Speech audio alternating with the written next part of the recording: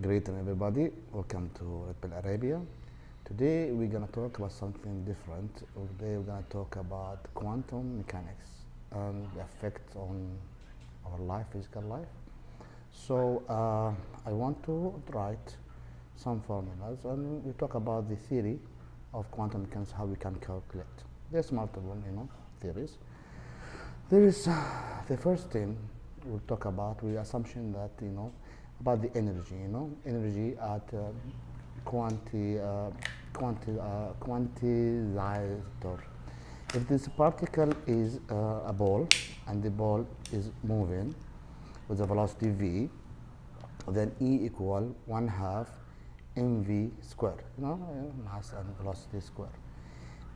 This v can be anything, 9.04, 9.00008, 15, 150, it could be anything. But in quantum, we talk about this very, very delicate, like in the light beam, very, very small velocity. The velocity can be anything, but it's going to be, the location is this very delicate, the particle. So we call this particle photons, okay? And the energy equal the h was a constant time the f, okay? Photons. So this thing is, this quantum, is because we don't know the actual, location of this particle, right? So there is certain equation of this particle, right? We'll go through it now in a moment.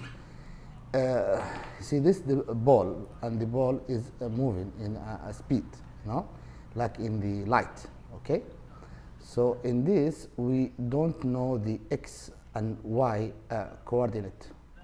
Where is location? It makes a difference in quantum mechanics. So the thing is, how we solve it, how we go about it.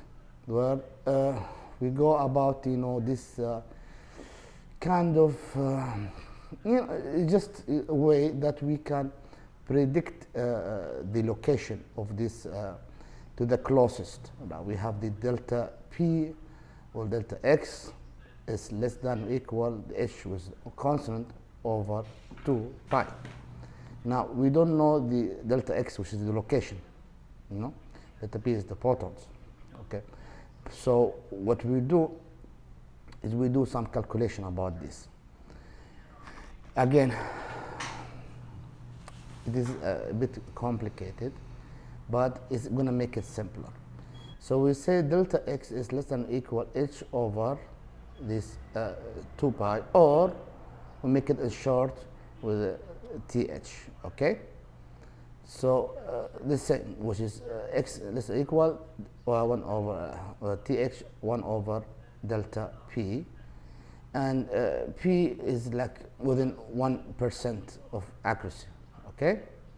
So this is one way of one of these formulas of calculating, the quantum.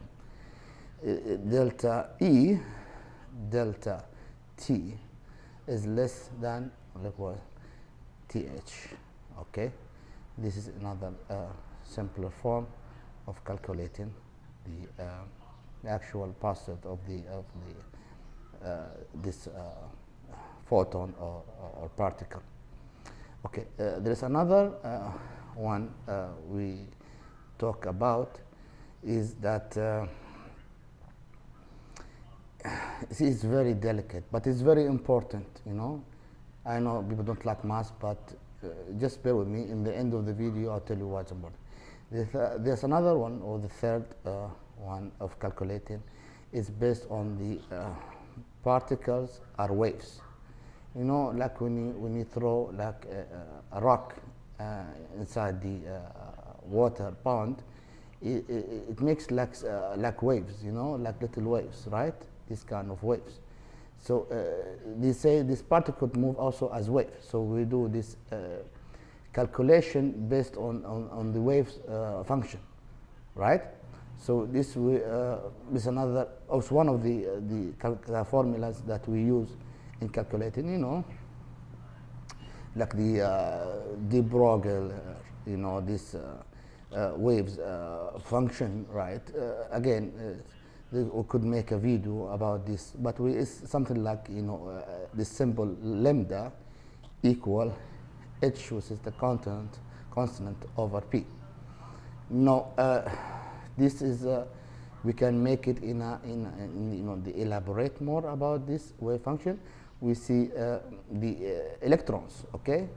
The must be described, right, as, you know, psi is a Greek letter, right?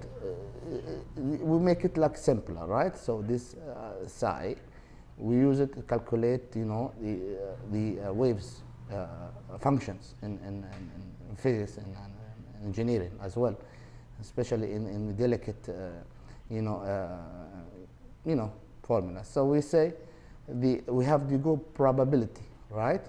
So we go to probability density of this photon or particle is related to this psi square, absolute value of psi square.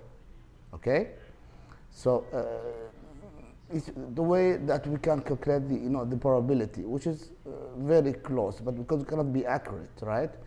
So we have to do this formulas that is a bit complicated to describe, you know, the actual, you know, probability of this, you know, of this photon, and therefore we can do something like, you know, how we calculate, how we do this, you know, quantum solve. We do this by, you know, this kind of quantum mechanics formulas, which is, you know, have been came up to make it more simpler for us to solve. This one famous German name is I don't know how to pronounce it, Schrödinger equation, which is the actual now practical one of the ways of calculating, the main one, calculating this quantum mechanics.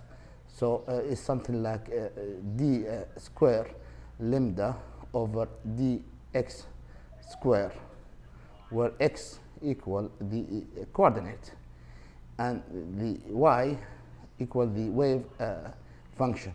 Okay, so first one will equal negative k square y, or d square over y dx equal to plus k square y, right?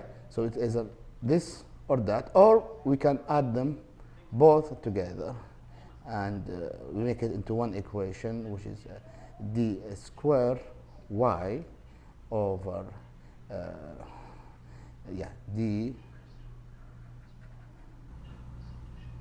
we can add them together by we say d square y, or sine of dx, and we have the cosine of kx, okay, which is the time the constant, we say a1 and a2, and we can add them all together by saying y a1 sine of kx plus a2 of times sine of kx. This is one way of calculating the probability of this quantum mechanics, and we solve it. Now, how would this affect us on the real life? There is so many things that we don't understand in the world, and in this kind of quantum understanding will help us understand something like intangible stuff. For example, I don't know, like many things. For example, like the birth, the people's horoscope. People say I was born in August, I'm a Leo. People with Leo, they have certain character, and people born in Virgo. I'm talking about prediction. I'm talking about the actual character, the effect of the birth. There's a science of it, right? There's science about, you know, the energy, you know, positive and negative energy. There's so many things we don't understand. So, but by understanding this kind of quantum mechanics, it helps us to enlighten us to be better understanding of the world around us. I hope this is interesting, make you more study about quantum. Thank you for watching. Talk to you later. Bye-bye.